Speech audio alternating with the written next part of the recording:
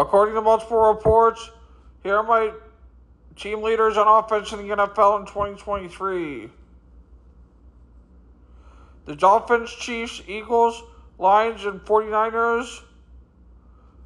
For passing offense, we got the Dolphins, Chiefs, Vikings, Lions, and Texans. For rushing leaders, we got the Dolphins, 49ers, Browns, Ravens, and Eagles. For defensive leader yards allowed, we got the Browns, Ravens, 49ers, Falcons, and Saints. For sacks leaders on defense, we got the Ravens, Bills, Dolphins, Eagles, and Seahawks. For turnovers, we got the 49ers, Bucks, Cowboys, Steelers, and Jaguars.